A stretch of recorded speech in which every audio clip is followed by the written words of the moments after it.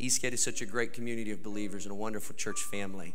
And that's because of the people that make up the congregation, the heritage that we have and celebrate. And last Sunday night, if you weren't here, you know, inflict whatever cruel punishment you should upon yourself, because you missed out on perhaps the greatest service of the year.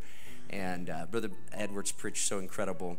And this is also Pastor Appreciation Month, and as we are, we'd be remiss not to spend a moment here and honor our bishop and Sister Edwards, as we realize that for 35 years, you know, they came to Vidor, I guess now 43 years ago, and that's before Vidor was real cool. You know, it was kind of like Samaria, you know.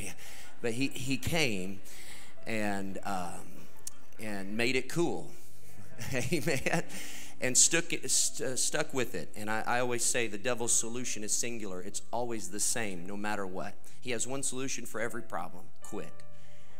Quit your marriage, quit your job, until finally you quit your life.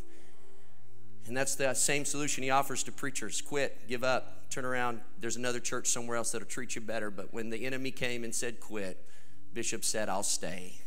And he's given me great words of counsel throughout the 8 years that I've been here. But the first word he ever spoke to me and said, Matt, you're going to make it if you make this decision: stay. Just don't ever leave. And so he might have regretted saying that to me a few times since then, but we're going to stay, and we're going to keep this legacy of truth and this one God message alive in Vidor, Texas. I'd like to honor you, Bishop, if you'd come. Come on, I'm going to give you some money. Amen. Hallelujah. It's a good day. Yeah, come, both of them come. Amen. Hey, it takes a team. I'm going to tell you. It takes a team. Why don't we give the Lord great praise for Brother and Sister Edwards? I'll give you the money. Yeah, you bet. You don't have to say it. Thank you, Pastor. What a great honor to be associated and still associated with this church. I honor our pastor and his wife and all the members of our church. And we're growing daily. God adds to the church daily, such as should be saved. So thank you so much. We love every one of you. And we're just excited of what God's doing with this church, with our pastor, and glad that we're able to be here. So many times it just don't work out that way, and you know that. But it worked out great for us, and we're thankful for that. I stand behind our pastor and his wife 100%. And we're thankful for our friends and people in this church that have extended to us great courtesy and love. Thank you so much. Yes, sir. Absolutely. Why don't we give Bishop and Sister Edwards a big hand? And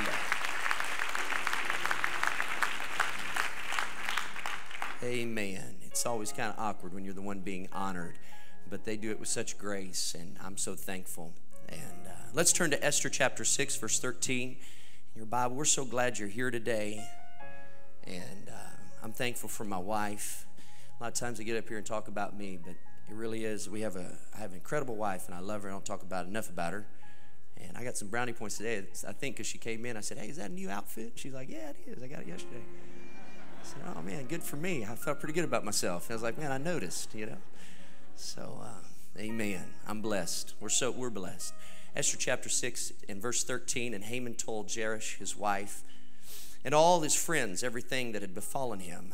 Then said his wise men and Jereth, his wife, unto him, if Mordecai be the seed of the Jews, before whom thou hast begun to fall, thou shalt not prevail against him, but shall surely fall before him. Look at your neighbors, say, the weapon will not prosper. The weapon will not prosper. Father, I thank you for your word. I thank you for everything you've done, for your people, your name, and for the glory, that we are recipients of your grace, that you've extended mercy. Today, as your word comes to us, I pray that it would be received with willing hearts, seed that's planted into soil that's ready, Lord, to be fertile and ready to receive what you would speak. I pray that you would bring to memory that which you've given to me in prayer and study, that it would come with grace as you desired to come. In Jesus' name, as one people, we say amen. Amen. Amen. You can be seated in the presence of the Lord. Let's give the Lord another great praise for his word.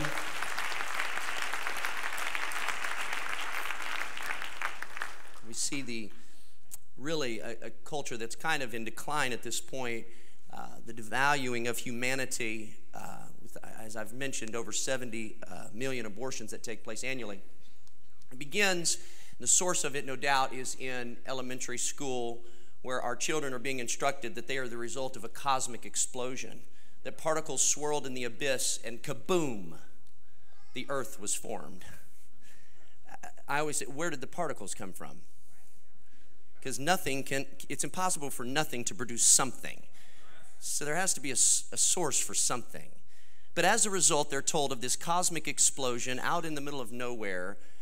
The result is a perfectly spinning earth tilted 23.5 degrees towards the sun at a perfect angle, spinning not just at any speed, at the perfect speed to create gravity that will hold us in place on the earth. It's in a perfect galaxy for the earth, suspended on nothing.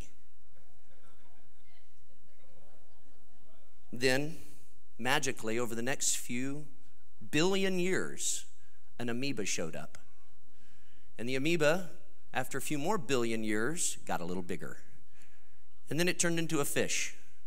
And this fish was very vibrant. It flopped up on a seashore one day and turned into a monkey. Now, this took billions of years. Billions of years. Billions of years later, you walked into church this morning. And that's what the educated people of our world are telling us.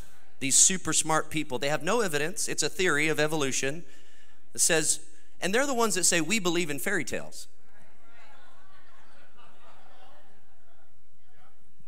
But no doubt the rot of our culture is linked back to this false theory, the lie, telling humanity, young people, telling all of us that we're just the result of some chance. That over the course of time, without intelligent design, the world became better, and now here we are. But I know this is a lie. I know this is a lie. And you're like, well, how do you know? What degree do you have? I have degrees, but more importantly, I have a long lineage of redneck. Y'all think these Viters, y'all ain't redneck. This is big city people. I'm from the real rednecks. My mother is from a town called Blue Goose. You thought Viter was bad. Blue Goose, Tennessee. Yes, there is a place. My family is from there, and I have a cousin named Benicia. I got a cousin named Wendell. He's got a mullet. I got Uncle Jimmy and an Aunt Jane and an Uncle Lloyd. My great-grandfather Arnold, Blue Goose, Tennessee, never sold a car in his life. Am I right, Dad? He didn't sell cars. Nope, neither did Uncle Lloyd. Nope. He had a conversion van. He had that van when I was born. He had that van when he died. He had 4 Lincoln Town cars, 3 or 4 Lincoln Town cars. He had a Buick. How many motorhomes did he have? Do you remember? At least 3 motorhomes that he had. He had old trucks, and you didn't sell trucks. No, man, you don't sell those. You put them out in the pasture. That's where you keep the chicken feed.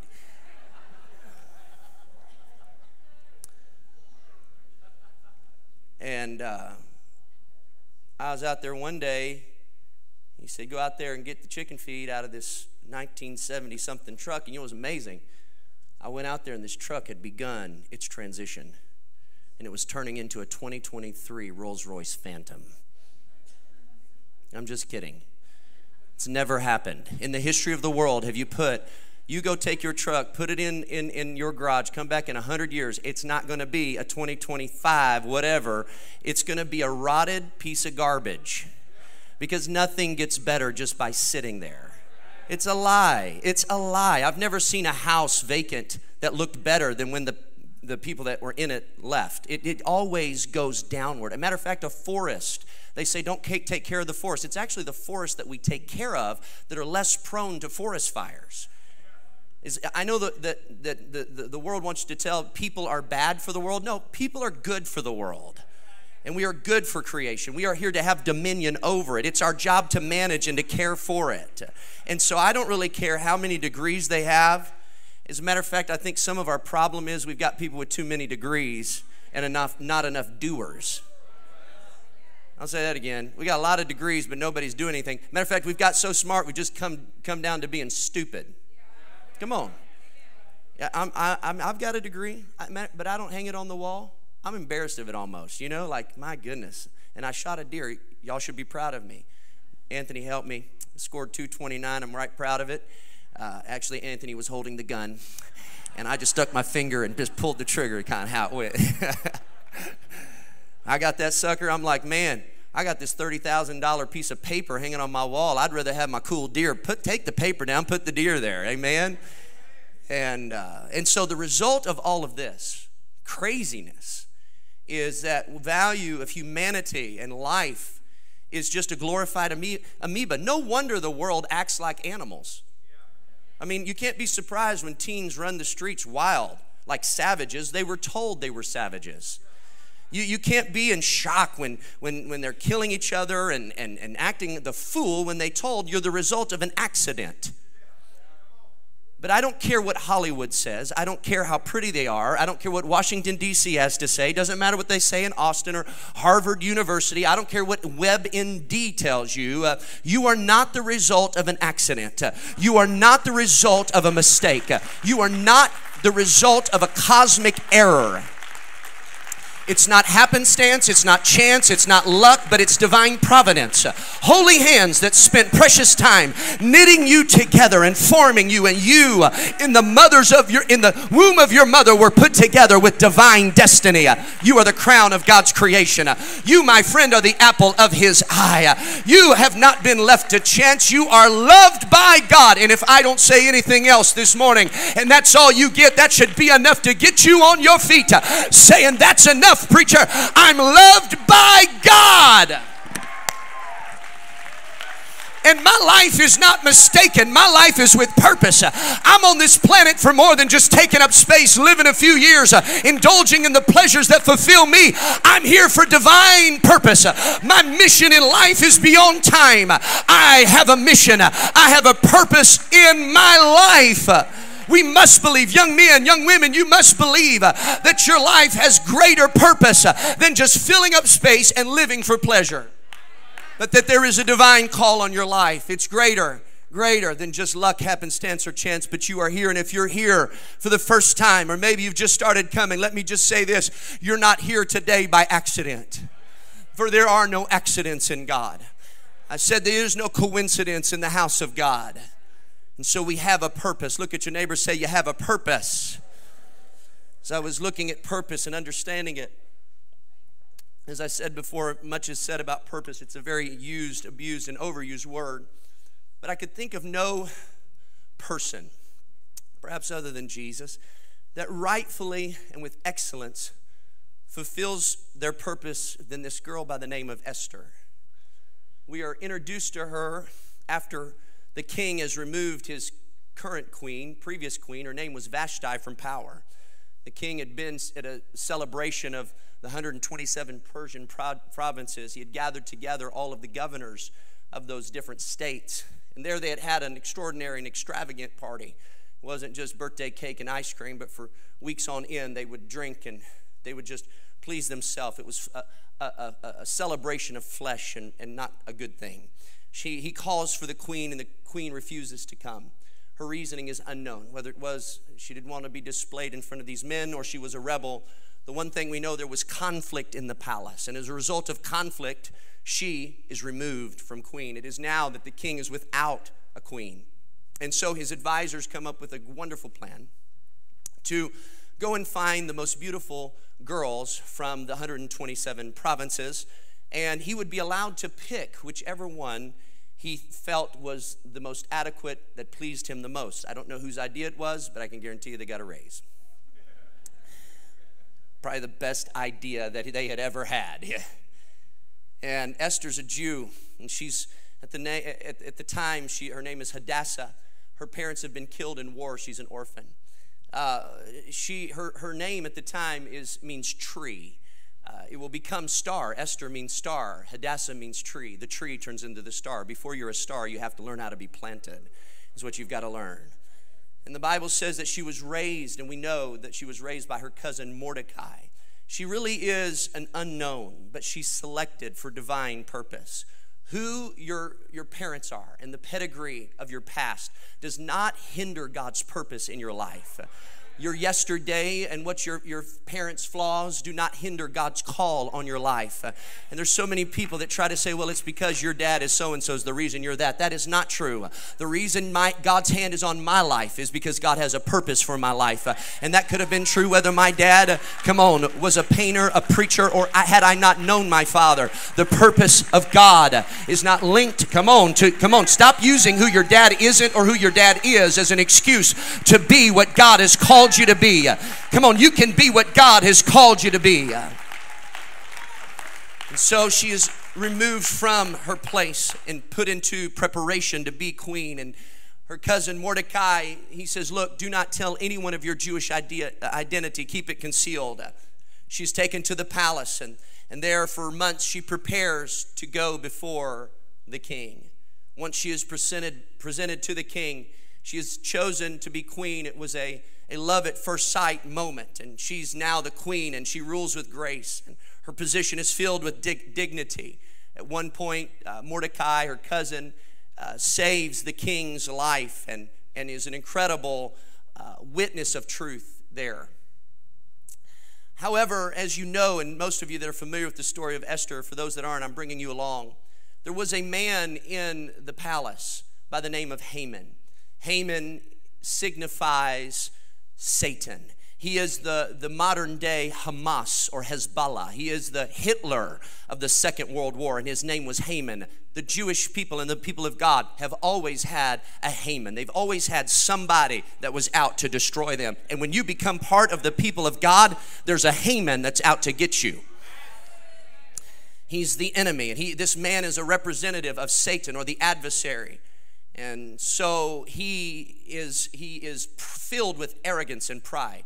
As he would traverse throughout the kingdom, people would see him and they would bow to him and they would admire him and respect and worship him. And Mordecai, Esther's cousin, refused to bow. Satan desires one thing. He wants you to bow and he wants you to worship him. But the people of God that worship only one true living God, he said, we will not bow down to any other man. This, of course, infuriates Haman. He becomes so angry. The Bible says that he went to the king and said, I will use my own resources. The current dollar amount would have been over $5 million. He said, but I will spend $5 million of my own dollars to have the Jews exterminated from the earth, the Israelis, the people of God. He said, I want them dead. He began to build and construct gallows that he would hang Mordecai on. When Mordecai hears word of the plan, this devious plan that's conjured up in the mind of this evil man by the name of Haman under satanic influence, he instantly sends message. And he says, hey, go send a message to Esther. Also Mordecai in 4:8 gave him the copy of the writing of the decree that was given at Shushan to destroy them. He said, show it to Esther and to declare unto her and to charge her that she should go in unto the king to make supplication unto him and to make requests before him for her people. Esther's in the palace, he said, and I told her not to reveal her identity, and here's why. Now God has just revealed to me why she's in the palace. She's in position, but she's not fulfilling purpose. And Mordecai had to be the one that went to her and said, I know you've got a title, a position, a crown, and you've got the garb, but that's not why you're here. The reason you're here is to save the world. I know you look good and you got your title and you're the Sunday school teacher and you're on the praise team, but the call of God is not just to be Pastor Tuttle. The call of God is to reach our world. Come on, when you start thinking your position is the purpose, you're messed up. Come on, if you think your position is the purpose of your life, well, I'm the usher, so no. The reason you're the usher, the reason you're the golf cart driver, the reason Jimmy Lane Mooney's the sheriff, come on, isn't just so we can walk around and say, I'm the sheriff. It's to keep our county safe. And the reason we live in America isn't so that we can just eat fat and be rich. It's so that we can be, the expanders of the gospel of light, safety around the world so that truth can be preached.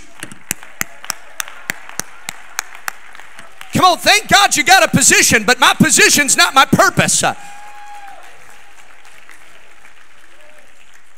She's in position, and lots of times people with position get a little bit of an attitude, but thank God she had a preacher. Because even though she was in position, she didn't know what her purpose was. Come on, somebody. Even though she's the queen, she still doesn't know why she's the queen. Come on. She had to have a man of God that could speak to her and say, the reason you're here is for ABC, XYZ. And Esther says, well, hold on just a second, verse 11. All the king's servants and the people of the king's provinces know that whosoever, man or woman, shall come into the king, the inner court, who is not called, there is a law, that he be put to death, except such to whom the king should hold out the golden scepter, that they may live. But I've not been called to come into the king these 30 days. Esther said, look, dude, preacher, I hear what you're saying. You want me to go in and save the day, but you don't realize what that's going to cost. Come on, and here's where you learn that purpose. See, when I was talking about purpose, y'all are all up, oh yeah, I got a purpose. I'm not just a glorified amoeba. But then when I tell you that your purpose has a price tag.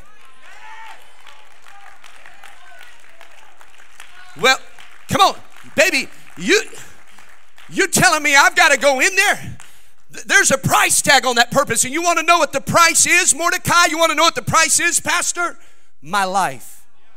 The price tag of fulfilling the purpose in your life is your life. Let me say it again. The price tag of purpose is the sacrifice of your life. And until I said it's your life. She said, it's going to cost me my life. I ain't doing that. I'm comfy, baby. I'm chill. I got servants. I got a Rolls-Royce Phantom 2023 that evolved out of a 1970 truck from Blue Goose, Tennessee. I'm living big. I got servants and slaves. I got air conditioning, leather seats that are cooled and heated. I don't even have to drive no more. I got a house with air conditioning. My life's good, man. Don't make me uncomfortable. Why you got to make me uncomfortable? We got padded pews. The church, I mean, it's good. We don't have to be building and raising money. That's going to be a lot of work and sacrifice. We don't have to come up here and work extra hours.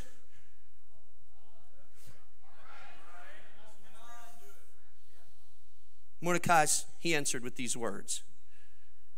Mordecai in verse 13 said, Esther, think not with thyself that thou shalt escape the king's house more than all the Jews. For if you hold your peace, deliverance will come from another area, but thy and thy father's house shall be destroyed. He looked at her and said, hey girl, don't forget where you came from. I said, don't forget. I know you're sitting there. You got your long skirt and your hair and you got your suit and tie and you came in your Lexus and you got your nice house and you got everything good. We got a cool building and everything's really great. Pastor's awesome. I mean, he's still looking really fit and nice and the sermons are beautiful and the music's elegant and man, I felt goosebumps today and I just love to come and sit and I don't contribute and I don't give and I don't participate. But don't forget where you came from. Don't you forget that if we forget what our purpose is and we fail to forget to fulfill it, God's going to raise up somebody. He's going to save this city some way. He's going to save this world somehow. So come on, let me just remind you who we are. We are liars and drunks and adulterers. We are haters and backbiters and doubters. We are alcoholics and drug addicts. We are porn addicts and problem makers. That's who we are. But for the grace of God, and if you forget,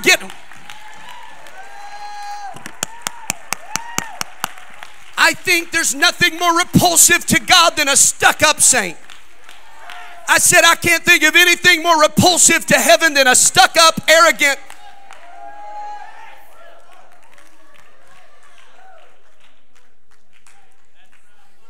You were a piece of trash. You were garbage. I was broken. I was mud in the backyard, but the grace of God. So if you wonder why we twirl and shout and dance and run and act the fool, I'll tell you why. It just takes a little road called memory lane. And when I look back at what he did and all he has done, when I think that my marriage should be broken, that my mind should be blown, that I should be in a prison cell, but by the grace of God, I don't care what you think about me. I know what my purpose is. I said praise is a daily reminder. You know, the people that aren't stuck up, you can identify them mighty quick. They're the ones that don't care, for they praise him according to his excellent greatness. They praise him according to his mighty acts.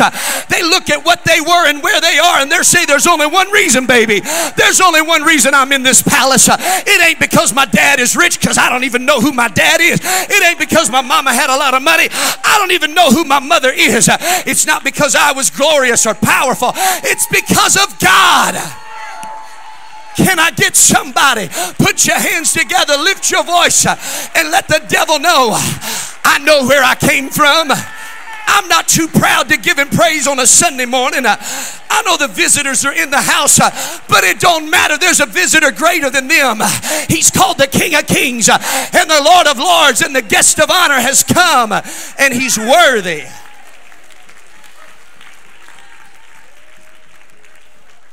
She said, oh yeah. And when the preacher brought to remembering, come on. Don't you be coming in my office? Oh, hey, did you see so and so? They were smoking a cigarette. Well, hey, Bo, remember where you came from? Oh, sucker.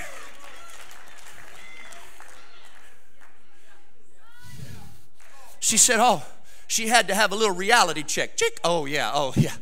I got the tiara, the robe, and I'm good. But she's like, go gather together 16 all the Jews that are present at Urshan, and fast ye for me 3 days, day and night, neither drink.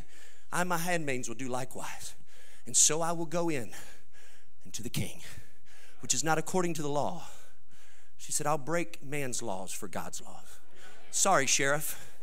You tell us we can't have church, we're going to have church. Come on, somebody. You tell us, come on. There's not going to be a law of man that ever hinders the law of God.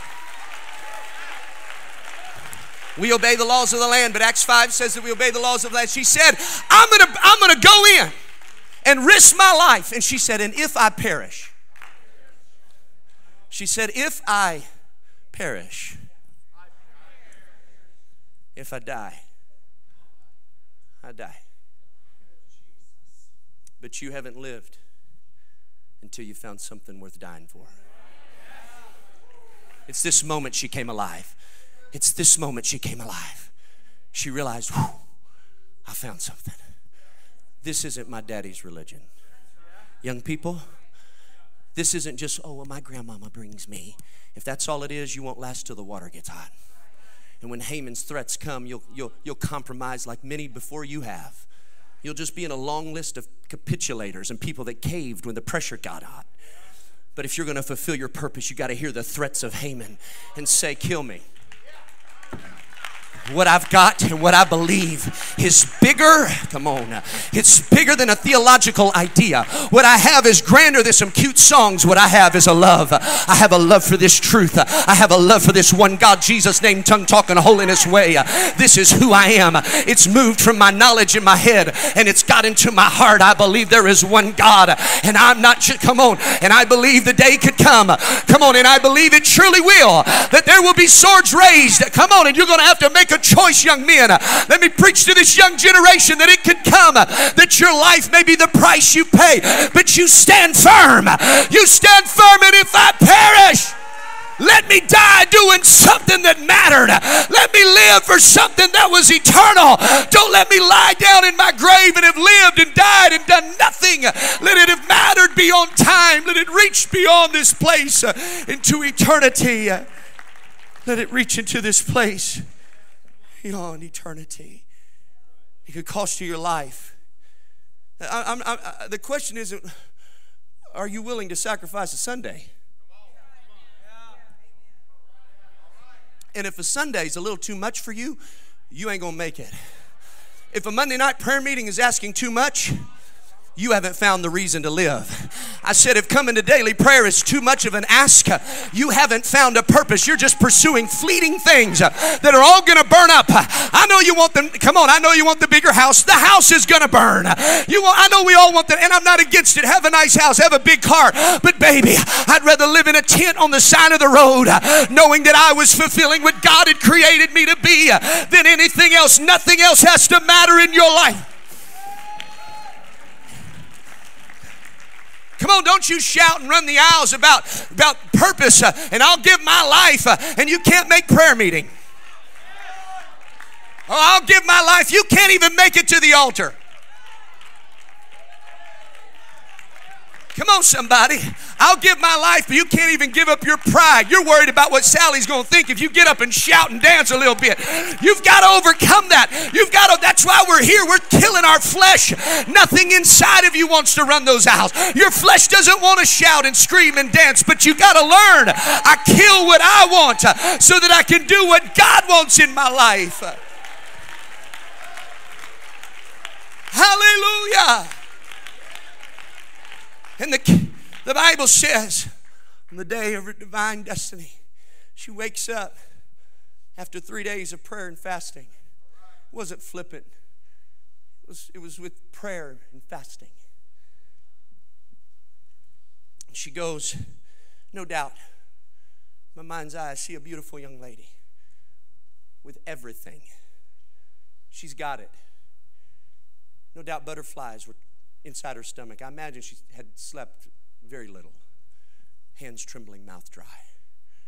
She pushes her way into that inner court, and the chatter of the court slowly ceases as one servant notices her, who whispers to another, who passes the word to the other, until finally every eye is staring at her until they, as one in unison, realize the weight of the moment, and then their eyes instantly spin and turn to the king. Life and death is in his hand. He gives her mercy. He reaches down and holds out the golden scepter to her. I'm always left with a question here. Why, when Vashti rebelled, was she expelled? But when Esther rebels, she's saved. Had to be that he knew her like he didn't know Vashti. Let me tell you something, in this thing called purpose, it's more than just hooping and hollering and shouting, and you better do it. It's a relationship with God. And if you don't have a personal relationship with Jesus Christ, if you're not talking to him every day, let me tell you something, you ain't going to make it. The difference in the ministries that are temporary and long-term is one thing. They have personal roots, personal dedication. Esther knew the king, but more importantly, the king knew Esther. That means that they had talked, and it had been more than, hey king, thank you for my Cheerios, have a nice day. Hey king, I need some more. Hey, king, my mom's sick. Could you heal her? Hey, king, could you help me with this? Hey, king, no. Obviously, she called him and she said, hey, I just wanted to tell you I love you. I just wanted to tell you how amazing you are. Well, okay, I got to go. No, don't go. I want to talk a little longer to you. I want to tell you about now, you hang up first. No, you hang up first. No, you hang up first. And they fell asleep on the phone together because they were in love with each other. And that's what sustains us through the challenges. And that's what'll get you through when you don't know why he extended mercy to some and others. I think it's that there's somebody, come on, that got on their knees every day and knew him. Does he know you? That's the question. Does he know you more than thank you, Jesus, for my food? And she's standing there with a golden scepter extended in mercy. And he says, what do you want? This is the question every subject would love to have ask of the king. You've got the king right where you want him. The one who has all the power, that can kill with the snap of his fingers, the one that can grant you up to half his kingdom. What do you want? She said, oh, sorry, king, I was a little nervous. I thought I was going to die for a minute. I just wanted to have dinner with you.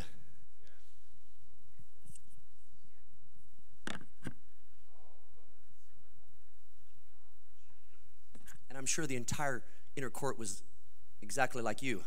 Huh? And the king was, hold on. I've never asked anybody what they wanted, and they said they just wanted me. You mean you risk your life? You mean you risk your reputation?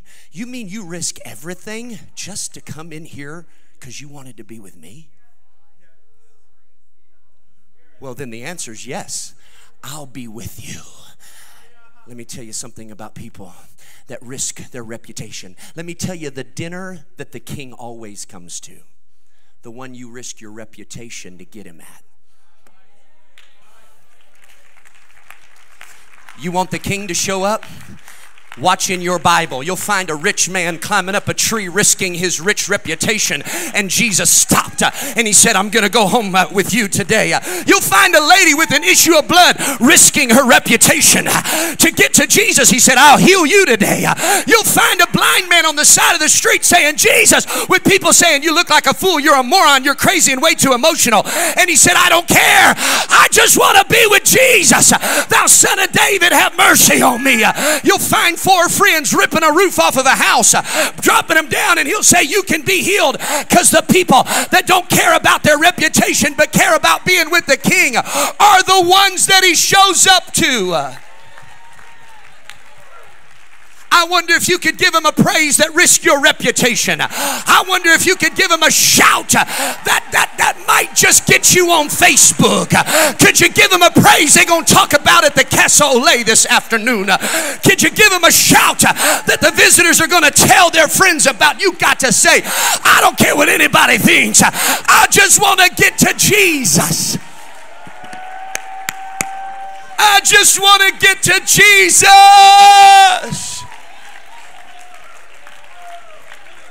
What if today at the altar call you came up, said, I ain't even going to ask. Matter of fact, if you don't come to pre-service prayer and daily prayer in here, that's one reason I'm like, guys, come in here every day. Just pray and love him. That way when you need him, come on somebody. If the only time you ever come up here is when you need something, how weary that must be for God. That every time it's just about, here's my cancer, here's my problem, here's my kids, here's my pain, here's my, all it is, and that's good. You can cast your cares on him. But how beautiful it must be to heaven to watch Eastgate Church that comes in at 4:30 on the Sunday night, and they got a prayer meeting going that says, I love you, Jesus. How beautiful it must be that when the choir starts singing, we start dancing. How beautiful it must be on Monday as he looks down and the savor of sweet sacrificial aroma is being brought before him. Do you love him? Do you love him? Do you love him? Do you love him? Do you love him? That's the core of fulfilling your purpose, is a deep love for the king. So she puts together a hot date. The Bible says the king shows up and has dinner. Man, he's like, oh, what do you want, baby? You got it. She says, oh, I just want to go on another date. They must have been singing, I just can't stop praising his name. I just can't stop praising his name. She was just like, I just want to love you. I just want you to know before I ask you for anything that I love you. It's a little principle I try to have at home. For every correction, let there be 10 I love yous. Mom and Dad, you can tell them what not to do and whoop out that whip and beat them halfway silly. But how many times have you told him, I love you? The rod is necessary. Yes, I believe in the rod of correction. It's in the Bible. However, what's also in the Bible is that you love your children. It doesn't anywhere say use your hand on your children. It says use a rod. Those only thing your hand should be doing is taking those kids and wrapping your arms around them and loving. I'm off my notes, but you ought to spend some time loving them. And the same is true with our Heavenly Father. God, I didn't come this Sunday morning. I know all of us have needs, every one of us, but I just want to dedicate this Sunday morning to saying, I love you, Jesus. I love you. I love you. You don't have to give us anything today. You've been good to me. You've been better to me than I could have ever imagined. You don't owe me anything. I owe you everything. The Bible says, he said, all right, I'll come back again. And then my favorite verse in the book of Esther is in chapter 6 and verse 1. And on that night, I love this.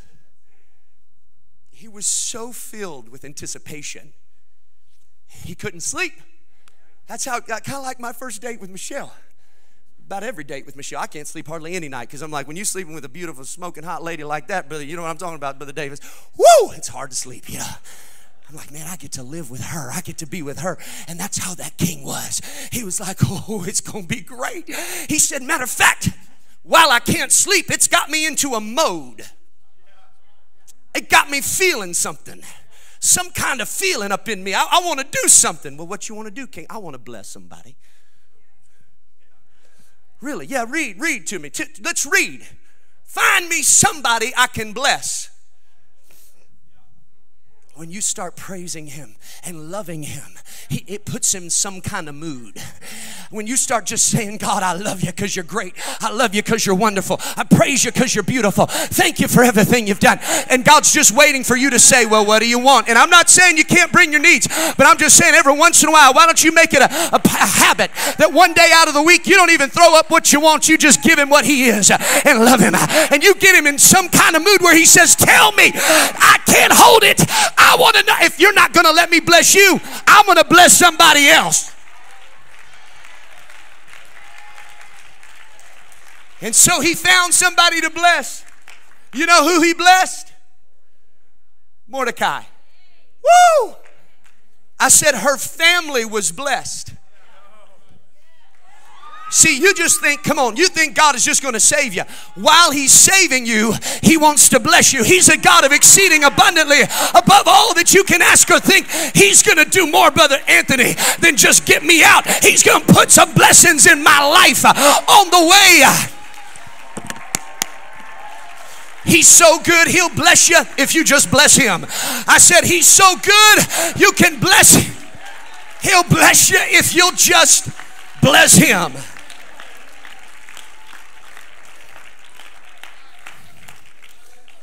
And he blesses Mordecai and makes Haman look like a fool. You know the story. Haman looks bad, and Haman, he's having to administer the blessing to the people of God. The enemy is having to bless. Come on, somebody. That's the same dude at your job been cursing you, having to be the one that does the Facebook post at the job blessing you. Come on. That's the kind of blessing God's like. He's like, I'm going to bless you. I'm going to bless you. And I'm going to make sure that your enemy is the one that blesses you. Oh, isn't that my kind of God? I love living for him.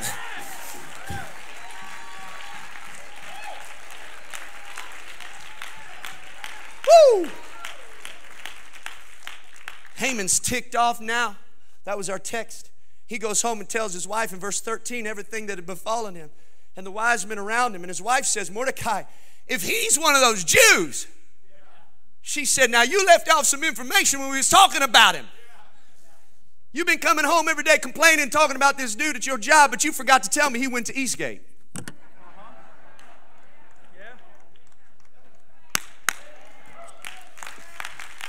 You've been hating on them, talking about how the way they dress and the way they look and all that, but you forgot to tell me that's those Jesus named crazy people. Oh man, if you'd have told me you're gonna fall before him. His own counselors looked at him and said, we already know what's going to happen to you, sucker. You going down. You can't come up against those people and be victorious. No weapon formed against them ever prospers. That you are a fool. Let me tell you something about your enemy. Your enemy knows he's beat. Jesus shows up to the demoniac and the demons say, are you here to destroy us before our time? They know they're doomed. He already knows he's doomed. But it's a little different now in the king's house. The king's house has always had division between the king and the queen. There's always been disunity, but in this season, there's a unity. And the enemy hadn't considered the fact that maybe the bride and the groom were on the same page. You overlooked one thing. They've been praising. They've been praying. They've been going to church and reading their Bibles. They're in love. Come on, I know there's the world is going crazy, but the devil's forgot one thing. The church is alive. The bride is alive. The church is vibrant and it's prayerful. More prayerful than ever before.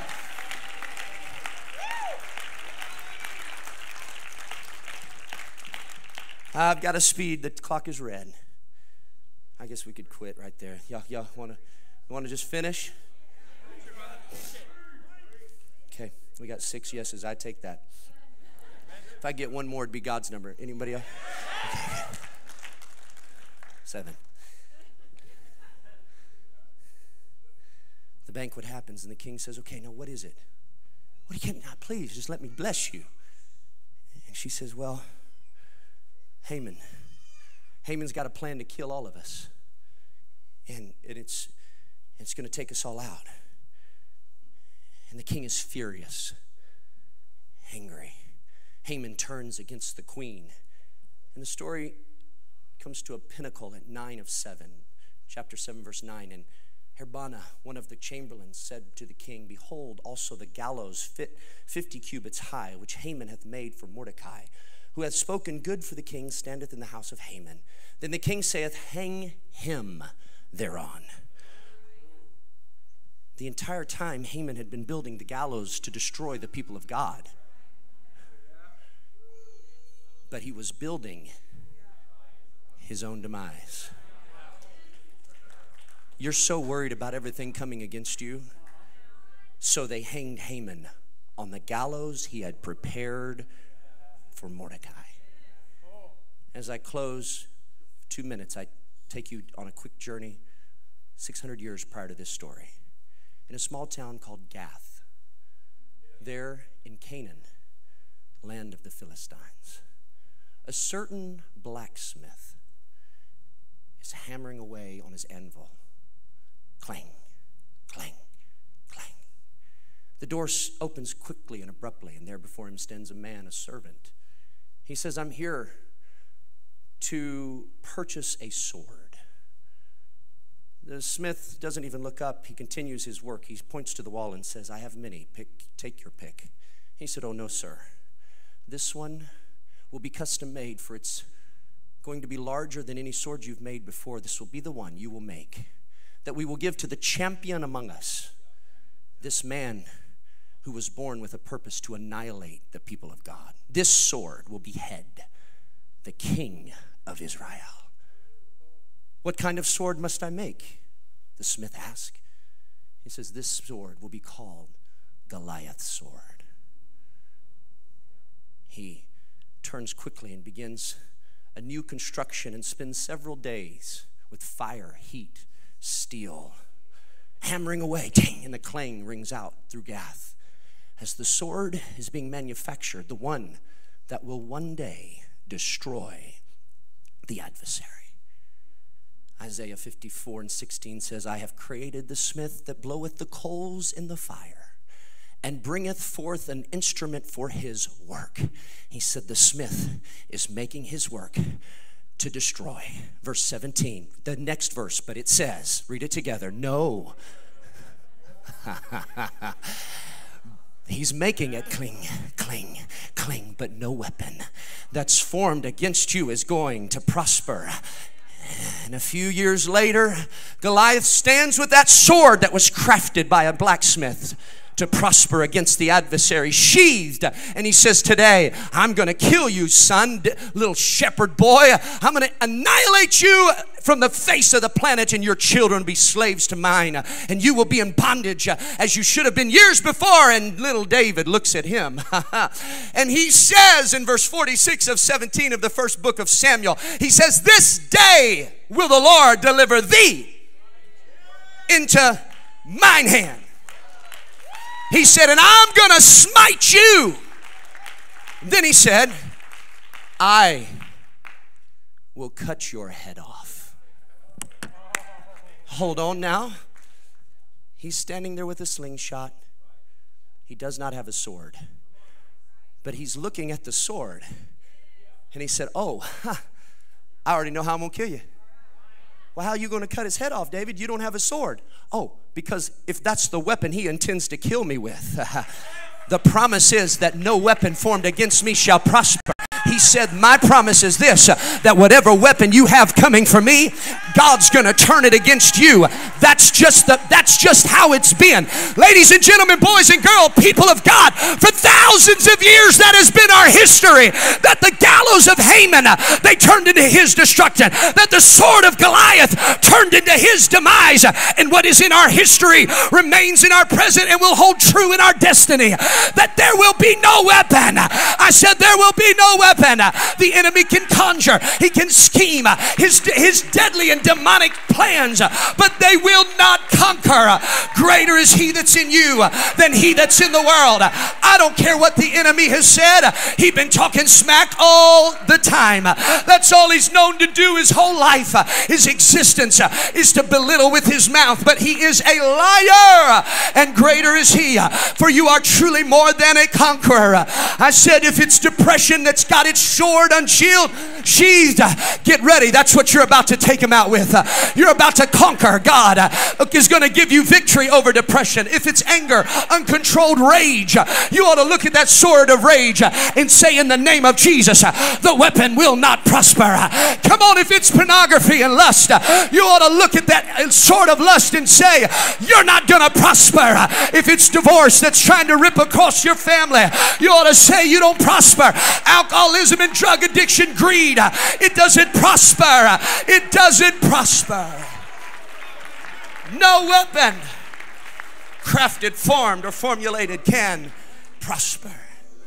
I know I've gone a little long, but I need you to grab your neighbor's hand, because this altar call is going to be a little different. We're going to do it a little different. We're not going to bring our needs. We're just going to praise him. And while you're praising him, you might get the thought, what do you need? Here's what you say. Oh, I just want you to meet me at 4:30. I'm going to come back tonight and do it again. And you come back tonight into this house, and why don't we turn this prayer first 30 minutes into a praise session? Come on, we're going to start it right now. We're going to continue it into Sunday night. Why don't you grab the neighbor's hand? Whatever you feel to do, just praise him to ruin your reputation on earth. Like you don't care what anybody says. God, in the name, lift your voice so loud, every demon in hell. Come on, the devil cannot hear your thoughts. God can read your mind, but the devil can't. You've got to say it out loud. You've got to let hell know with some volume. He doesn't passively come in and ask permission. He came in and stole your peace. He came in and took, come on, your joy. He took your children from you. He didn't ask permission. Why do you keep asking permission? Open your mouth. From the days of John the Baptist until now, the kingdom of heaven suffereth violence. You've got to unsheathe the sword. You've got to go in and praise and prayer. You've got to have extravagant praise and glorious worship, uninhibited by your feelings, uninhibited by your pride, uninhibited by your past failures. Lift up your hands, close your eyes, make it just so that it's you, the master, and some noise. Let your feet perhaps begin to move. Let your arms begin to wave. Let your voice exalt the name that is above every name. And as you begin to praise him, I feel it. Come on, I begin to sense the angelic presence of heaven as angels begin to minister. God, we're not here for us today. We're dedicating Sunday morning right here in October. Come on, 2023.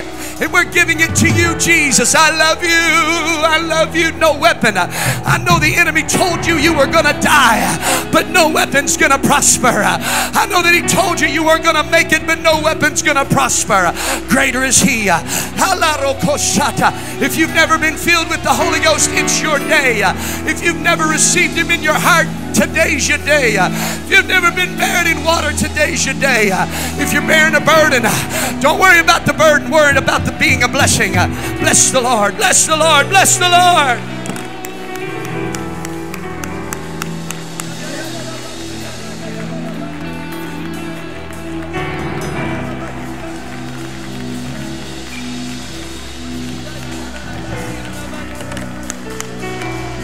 That's it, young people. Just start praising him.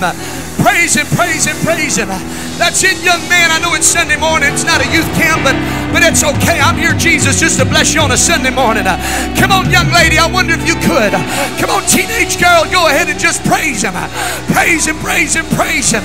Give him glory, give him honor and worship. Lord, we love you, we love you, we love you. Hands are lifted. I love you. I praise you. I wonder if you could give him thanks. Come on, don't speak in tongues. For 1 minute, I know that's really weird, but I want you to not speak in tongues. I just want you to throw your head back, raise your hands, and begin to thank him. You can think of 10,000 things, but just start with one and work your way down the list. Start with a house and a car and health. Start with a family and strength. Come on, go ahead. Whatever it is, you got something to be thankful for. Out loud, out loud. Let your neighbor, you ought to thank God like you're bragging about your God to your neighbor. Come on, you ought to brag on your God so loud that your neighbor, come on, gets encouraged. Thank you for healing my body. Thank you. Come on, Tommy Gunner, that's it. You're not in AFib this morning. You're in the house of God.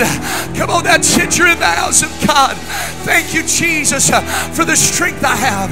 Thank you, Jesus. I'm not in a hospital room.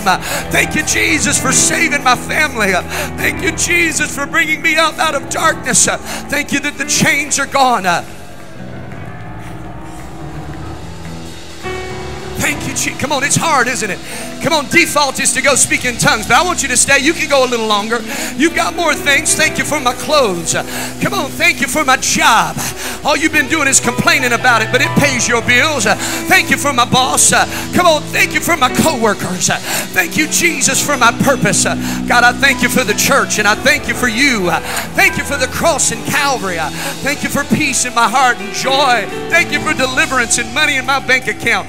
God, I wish there was more, but you have been good and it's enough for me. Thank you, Jesus. Thank you, Jesus. Thank you, Jesus. Thank you, Jesus.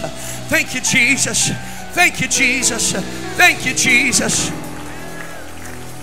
Hallelujah.